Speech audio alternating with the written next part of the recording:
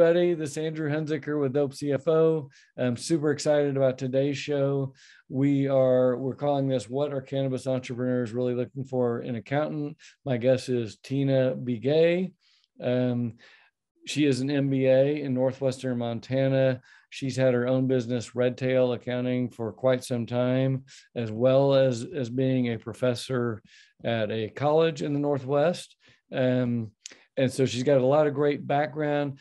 Tina, with that, why don't I just go ahead and welcome you and give us a little more just background about where you live and how you got into accounting to start with. Sure, thanks for that. I started my business about in 2010, and I started interestingly, a virtual bookkeeping business.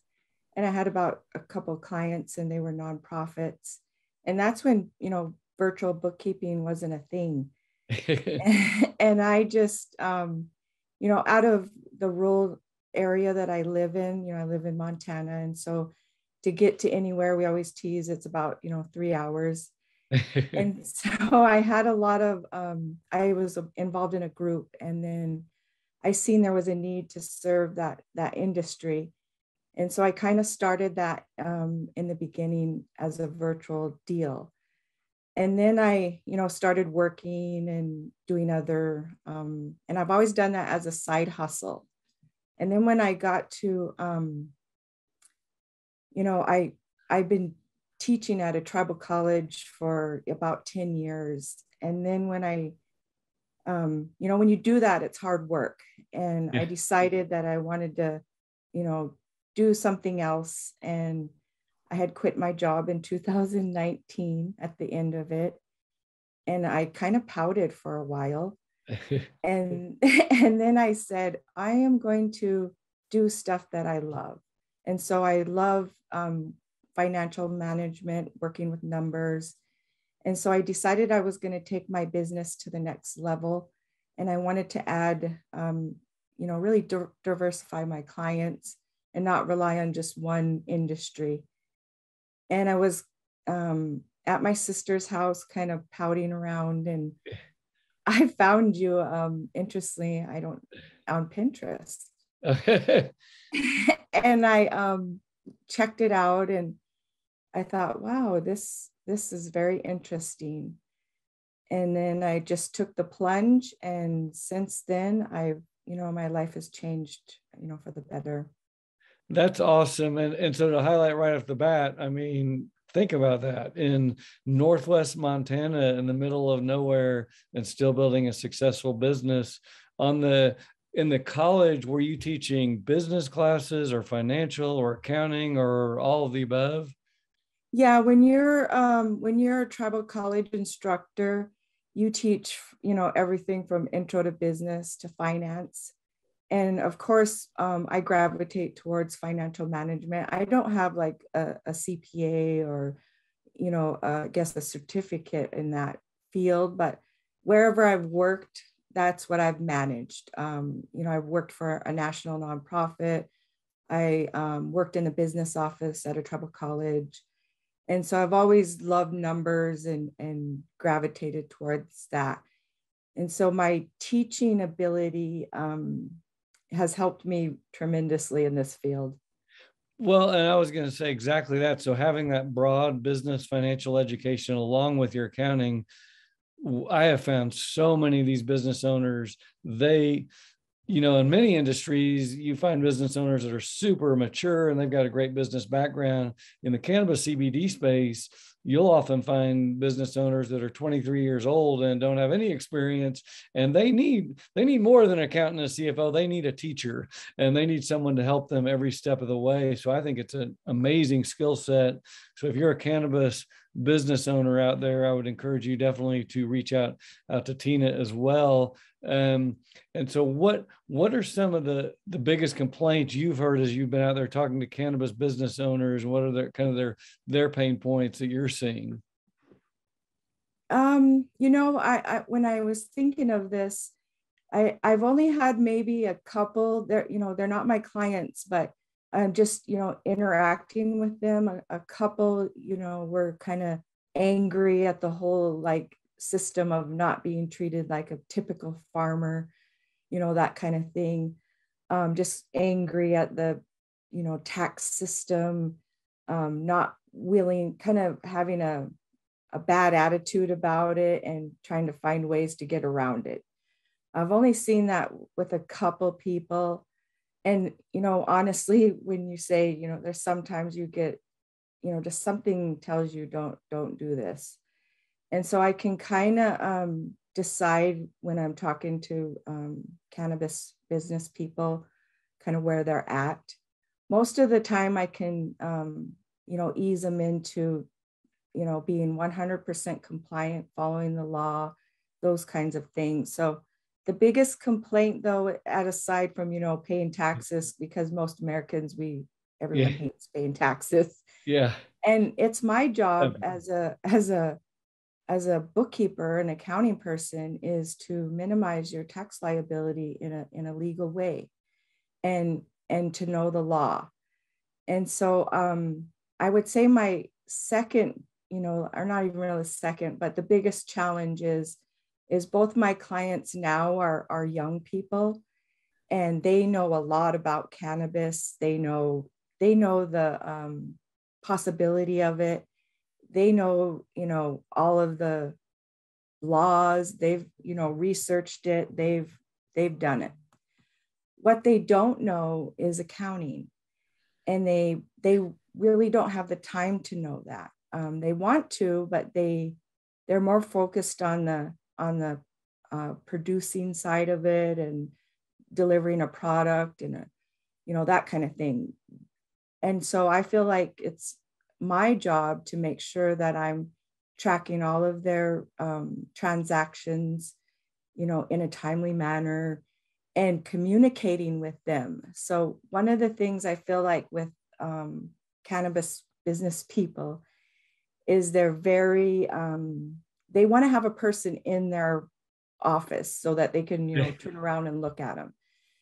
And most people want that in every industry I work in. You want that. But the reality is we live in a different world today that's just not possible. Yeah. Even, a lot of industries are having that problem. So what I do is I just when we were talking here, one of them just FaceTimed me, and I make myself available to my clients through FaceTime, just so they can, when you're talking money, they want that security that they can see your face. And so I do that a lot. I do a lot of Zooms or whatever platform they use, like GoToMeeting and Google Meets. So whatever they're comfortable using. But I think that just seeing the person, and it eases their mind. So that you made so many great points there. I think at the end of the day, I've talked a lot about this. I say the owner, they wish that we were right there next to them or whatever, but what they really want deep down at the end of the day, they want to know they've got good books and records. They want to know their taxes are minimized correctly. They want to know that they've got world-class reporting, all those things that we can provide them in Dope CFO. But then you're adding that extra layer by being available on FaceTime or whatever platform they use, and not just being set in your ways, and being able to be in front of them to give them that comfort that you're there with them as well. Have you worked, you mentioned the tribe and I don't know if the tribe itself has started any cannabis businesses or any other locations. Have you gone down that road yet with I have not. I don't have a tribe per se client, but I want to. That's a goal of mine, to be able to serve tribes. And that's a whole different ball game. There, you think dealing with just regular cannabis people and the whole federal government and the state laws, that's a chore. Adding a tribe into this mix is a whole different ball game. And because we have a government to government relationship with the United States, and the United States has used states as a mechanism to be able to do cannabis in our country. But But what happens to Native American tribes that want to do this? Because we, oftentimes you either have to have a compact with the state or you have to follow some kind of state law. And most tribes will feel like that's a weakening of their sovereignty. And so they want to be able to do cannabis without going through the state. But some have chosen just to go out ahead and do a compact or follow state law. And so I have, dedicated the past 2 years to learning about all of those laws and how it works. And so, my goal is to get a tribe that's producing, having a grow in the whole operation. But I feel like there's not, there's a few that are doing it and a few that are wanting to get into it. And so they have been reaching out to me, asking my expertise. They do want like cash flow projections. And so I'm able to kind of give them an idea because they have other people approaching them to say, hey, we're going to, basically invest in your business at this dollar amount. We'll give you the package deal. But they don't have any reference to like, how much does this kind of operation bring in? Yeah. Am I going to have enough cash flow? And so by me just kind of guiding them and giving them some resource materials to be able to do that. No, that's hugely helpful. And just make sure you don't give them too much free stuff until you get them hired on as a client. But I think that's awesome that you're getting them. And I do not give free stuff. So that's one thing that I've learned being in this program. I'm a servant person at heart, and I'm also a social entrepreneur. But in this business, the value of that is so key. And I'm value. I have value. And so when I give, like I'm working with a tribe here in Montana, and I gave the cash flow projections, but I did in a PDF. I didn't like give formulas, and I kind of just gave a snapshot of it. I didn't give the whole thing because you don't want to do that. You want to protect what you have as good information, and you want someone to, pay for that. Yeah. And it just sets up a good tone right off the bat because yeah, boy, howdy, in any state or any organization, these people will try to get everything they can out of you for free, and their attorneys too. So that's great advice. Let me ask you this, what are your biggest tips or challenges for time management and keeping clients' books organized? Because I know that's another big challenge in this industry. Yeah, right now it's, I have me and I have a couple part-time people on my staff. I am a vampire, so I like to work at night, and I do deep work then. And so I've always been a very meticulous person and really on top of things. And so, I have a rule by the 10th of the next month, to have everybody's books balanced. Awesome. And everything, tied out. And when I first started your program here, I can't remember what part it was in, but you had said, you have just a notebook on your table, and everything else is, put away by the end of the week. And so I kind of live my life like that. I make sure that I've cleared up everything, all loose ends are tied up, and I clean my desk off and clean out my in basket and just be really on top of data, because the client wants the data. They want to be able to get on their software program and run a report, or have you run a report and get it to them, and it has, up-to-date information on it. You don't want to be 2 months behind. No, I totally agree. And I love to hear that, and business owners listening see how organized Tina is, because it's a huge, huge thing. And, everyone sometimes thinks, oh, CPAs or whoever, they're all organized. It's totally untrue. So letters behind your name do not mean you're organized and meticulous. And so that's where, again, it's that value you bring to those owners. And it's very, very important in this niche to stay organized and on top of things. We've seen the IRS find people, 100 grand almost just for sloppy record keeping. So very, very important for the clients and for our clients in here. Let me switch modes here a minute. What is the most common error made among accounting professionals who are jumping in to this industry? Maybe they've never been in cannabis before. I'll share this, and I thought a lot about this. When I first started in this program, the first year I really didn't do anything other than kind of read, and I had a lot of other things going on in my life. But the mistake I made, I think, is I was working and focusing too much on cannabis and laws and just the prospect of it, the green rush, and that kind of thing. And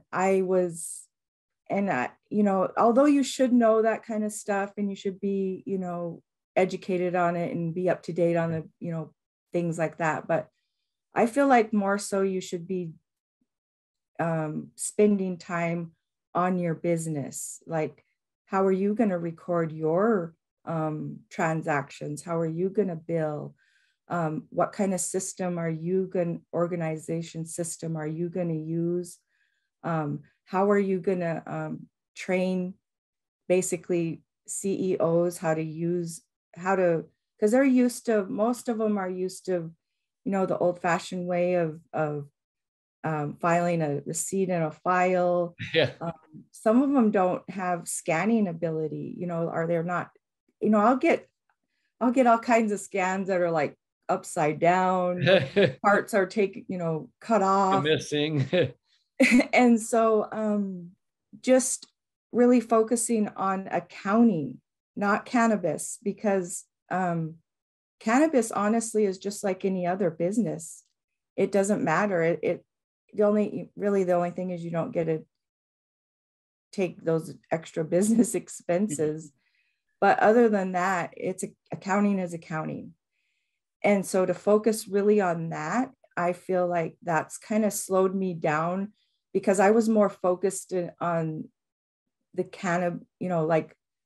I guess I was more focused on if I was running a cannabis store or something, but Yeah. I'm like, leave that to the person that's running that business. They're good at that and they know all the laws. They should. But I'm going to focus on the accounting side of it and the organization side of business. Yeah, and keeping them, that's great points, and just letting them know we can help put internal controls, we can help make sure they're doing cycle counts and daily cash counts and making sure their systems are tied out. And they don't get that. They don't get that until you show them, tying those out. And it's like any other program that you use when you're taking in money and then you tie it out to something else, even if it's not cannabis.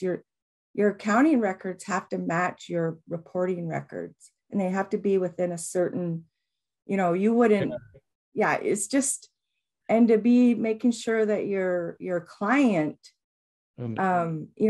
honestly, some of them have taken me like 6 months to get them to the point where they're at. And they, it's patience, it's working with them. And then when they actually do see, how come you're asking for that information? Then they start, oh, I want to give it to you sooner, or, I want to make this better. How can I do this? Well, and so I feel like focusing on those areas are better than like the whole cannabis industry. Well, that really, you started to answer already my next question about what advice do you have for creating strong working relationships with your clients? You seem to be really good at that. So yeah, let us know about having that patience and really teaching it. I can just hear your teaching flowing over to them, as opposed to just saying, hey, you need to do this and that's it. I work with lots of different types of people. So in this industry, you don't have like a particular personality. They're very diverse. And so just simple things like teaching them, I kind of teach them like, the cloud, the perpetual data room, having them own it. And then having them, I have to like get online and teach them how to do that. And then how do you add me, and how do you add your employees or the bookkeeper, and how do you save items in there. And so just being really patient and tolerant with them, because some of them are like, when I'll go, okay, let's set up a Google Workplace for your staff. And then we're going to set up a folder. And they're like, how do I get there now? And I'll be like, you go to your email. And then I'll be like, see these little squares at the top. You click on that, like, and just being really, and you have to do it over and over, because they're used to, emailing you everything instead of a different kind of system. But once you kind of just be patient with them and tell them how to do it. I also do a lot of like policies and procedures, financial policies and procedures, having it on, I always say having it written on paper on purpose. And so that people follow it. You don't have to keep telling everybody the rule. It's on paper. Employee manuals, because these are new entrepreneurs. They're just like, I'm going out and doing this. And then all of a sudden they're like, they happen to hire people. And they're like, oh, I don't even have a manual. And I caution them. I'm like, you shouldn't hire people unless you have them sign that they've read your handbook, and that has, your state laws in it. I do telecommuting agreements. So now more than ever, they have employees that are working from home. And how do you want that to look? How are you going to allow that to happen? And, that doesn't mean because you work from home, you can do whatever and then just check in here and there. Well, from everything I'm hearing, I mean, you're like doing way above and beyond normal accounting. You're like doing accounting and bookkeeping, but also education and training and helping them with so many things. And hopefully another idea of my program, as you're adding that, just a ton of value to these people, that I can guarantee if you were not there for them, they would probably have some random person that was not doing any of this. So make sure you get testimonials or referrals, or if they're a grower, find out who their dispensaries are, because that can lead you to the next wave of clients as well. Mm-hmm. A couple more questions. We're hitting about 30 minutes, and I like to keep these are kind of in that range. So that's awesome. What has been your experience so far just with Dope CFO and kind of working with me in the program? Mm-hmm. Well, I'm always a very hesitant person, and I'm a planner, I don't like risk. and when I, saw your program, I took the leap of faith. And what I like most about your program, though, is it gave me the working papers to have the confidence to realize, the skills that I already have, and then to be able to be confident to portray that to my clients. And so just to even like the engagement letter, the counting of, your product, your cost accounting program. I never did cost accounting before. And so learning that way really helped me. Your white paper on how to get clients fast has absolutely changed my life.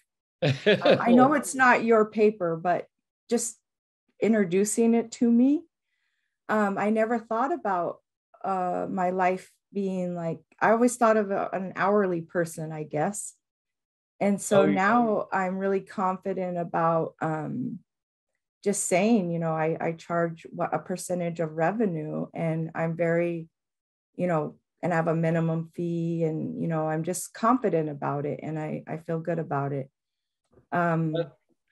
That's awesome. Well, glad that everything is going well. And yeah, like that. So one example of something we have in the program is a price quoting tool. And I try to yeah, that we're going to deliver value to that owner and we're going to get paid well for it. And then we use gauges of things like revenue, complexity, number of entities to price every client differently. It may be a range, but we're going to look at all those key factors for sure.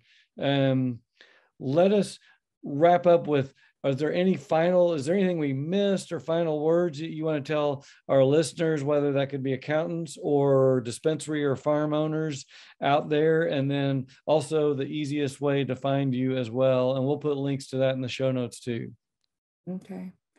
My final thoughts would be that for anyone, wanting to do this program, the materials can be adapted. They're designed for cannabis, but I use them on my nonprofit side of my business, and it has changed that business as well. I was an hourly type of person. I wrote a letter to my current contacts at the time and said, I'm going to a percentage of revenue, and if you want to leave me, that's fine. And they all stayed, and so I feel like you can use your materials it's just accounting, for any type of industry. How people can get a hold of me is I'm on LinkedIn. You can search me, and my contact information is on there. And we'll put that in our link to our show notes as well. It's been so amazing to have you. And that's just exactly right about what all you're saying, and good advice to those people. And really, at the end of the day, yeah, we've tailored all these tools to cannabis, but at the end of the day, whether we're building a perpetual data room or a month-end tie-out system or a permanent audit trail or better reporting, those things apply to every company, big or small. That's what we always want to do, is that great accounting. So it was so awesome to have you on the show today.